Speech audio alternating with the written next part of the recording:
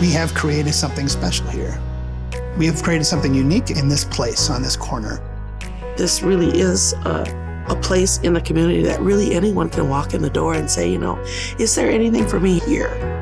We're working to make the world a better place at large, and it starts in this building and in our community, and it extends outward.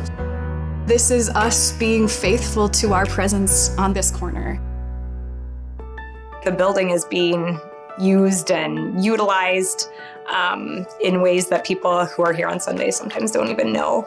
Who's using the kitchen, who's renting the spaces. Much of the rental space in here is committed to things that I think are really justice-oriented, supporting artists, supporting mental health. Over the years, we've offered lots of things to be relevant, real, and invitational and celebrational in the community. After-school programming. Homeless drop-in. A store for children's clothing. Treating the feet of unhoused people. Whittier Farmers Market. Concerts on that stage. It just opened up my mind to how a church can be of real service to a community. We are always grateful for organizations like Calvary that have been such an anchor in the community. We've been here 140 years doing good work. We want people to know that we're here for the long haul. It matters that Calvary stayed as an institution in South Minneapolis, because it keeps open a space of opportunity.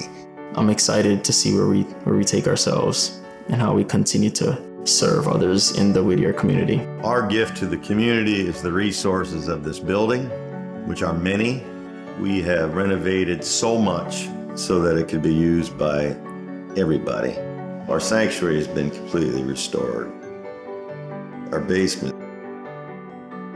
all the children, youth, and family spaces, commercial kitchen, everything on the inside of this steeple, this iconic steeple that is in need of restoration and repair and revisioning through its lighting.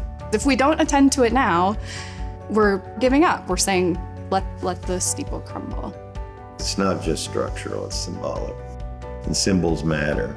We're doing a capital campaign so that we can restore our steeple and just remain a light in this community.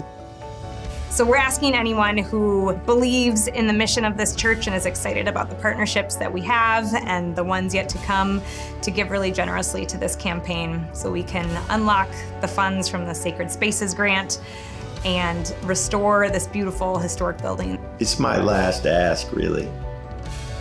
And I've asked a lot of friends over the years to help. And I would love to see you partner with us and dream together about what a vibrant faith that is keyed in to the community can look like for the next 140 years.